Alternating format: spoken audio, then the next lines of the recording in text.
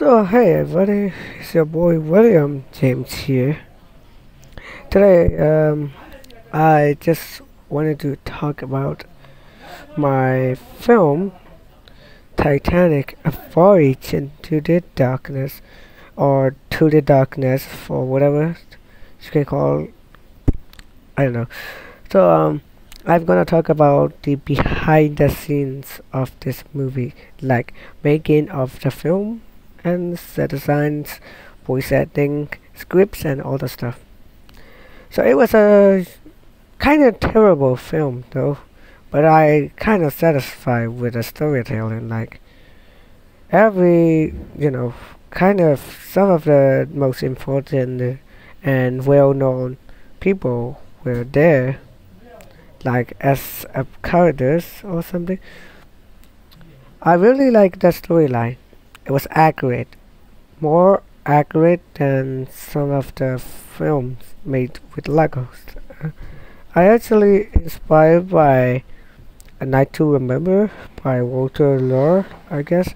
So the original film was really long, and I wanted to shorten into a short film also. So the filming was started on September or October, I guess. I don't know. And to be fair, I made this video because it's a 1 year anniversary of the film.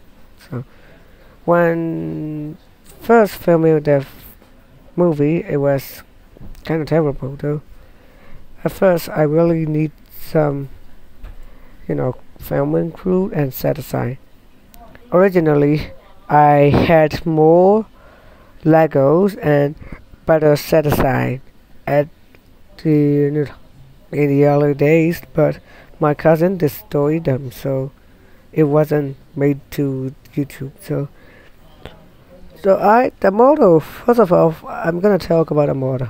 The model was originally supposed to be a 6 that wide, which is really big and inaccurate, to be honest, because I made that really thick. So and then I made it into 3 stats wide, but it was so slim, just like me. So I changed that into 4 stats wide.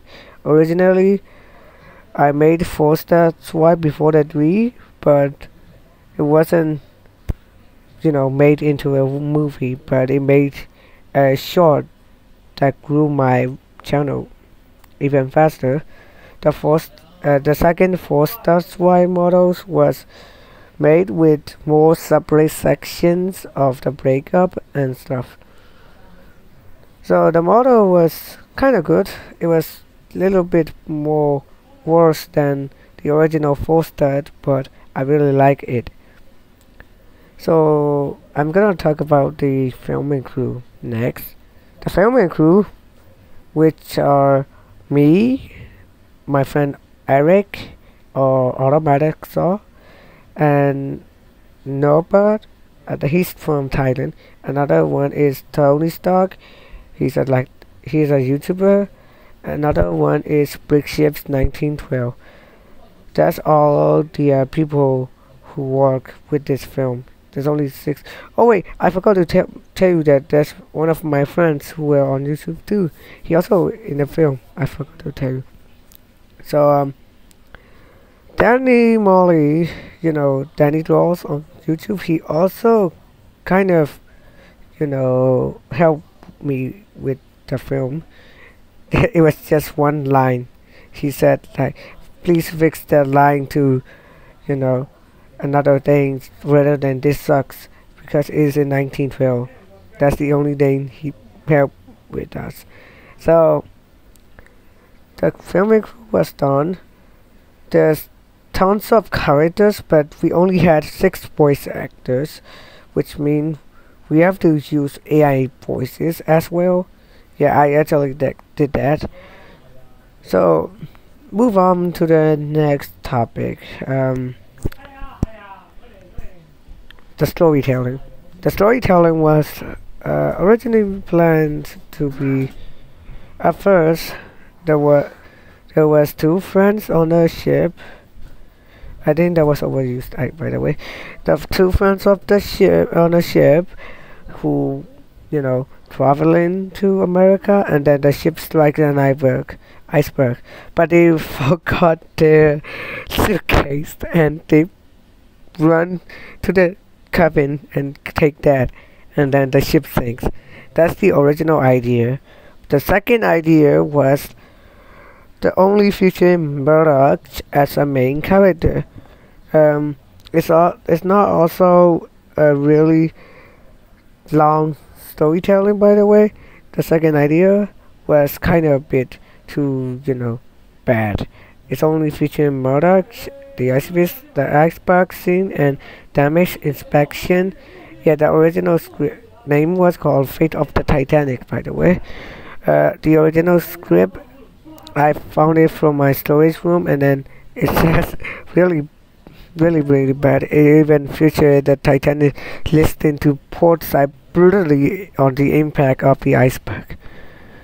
That's the storyline for the movie at first, but I've changed that and focused on historical accuracy because I still saw when I was started to film the movie, I literally saw tons of Lego Titanic films that were not only inaccurate but also getting tons of views. So I was kind of jealous of it.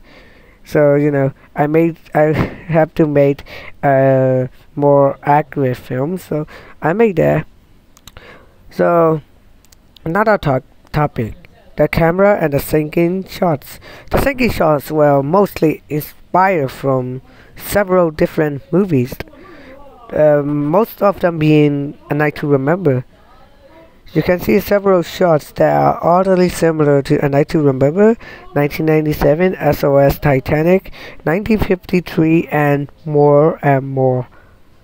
Additionally, I even planned to use SOS Titanic soundtrack and sound effects as main sound effect, or I guess, but it was cancelled though. I used another sound as well.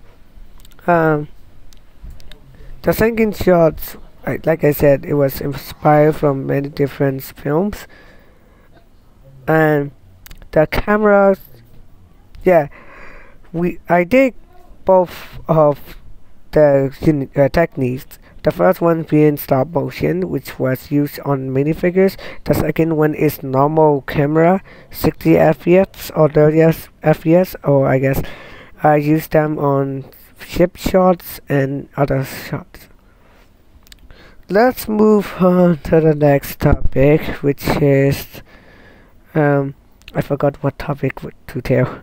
Okay, so the next topic is deleted scenes and some extended scenes that were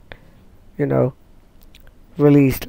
So first of all, there were several deleted scenes that were unused because of it's a rush film, but I do remember some of them. One of them was intended to be there, but it was deleted, and it was the old couples, Isidore and Ida Strauss, I guess, and they were on the original script, but I was cancelled because I don't have minifigure of it. Another deleted scene was Cafeteria scenes and Californian. That was also deleted because of rushed. Another one is the Marconi officers, which was it has an extended version of it that were not filmed. In the extended version, it was like really just the last signals, but in Lego. We have another deleted scene where Harold Bright goes to the bridge and tells Captain Smith that we've received a message from Carpathia also. That was not included because of I didn't even include it on the script, but I practiced the voice acting on it. The editing, the next topic. Okay, the editing was kind of terrible though, but I do love the editing. There were some shots. There there was music and audio that were chosen correctly. And the final topic I want to tell is the set designing. The set designing was originally, like I said, destroyed by the cousins, but I actually made the set design a lot bigger than original. Not the original, but also original. I don't know. The second adaptation of the set design was too big. It features both port and starboard side of the boat deck with the A deck promenade, which is too big, and it was also destroyable. So I shrink that into, one side, and here is the picture of the original set design, which was shot before the filming. The set designs were the Marconi rooms, the bridge or the boat deck, the kitchen, the grand staircase, the cargo. No, not a cargo hold. It was the boiler room, and I forgot some of them actually. And for the final, can you guess which scene is the first scene to be made? And you won't believe this. You remember the scene with the dishes and kitchen utilities falling? That is the first scene of the entire movie. Okay, so that was a little quiz. So, bye. See you next time.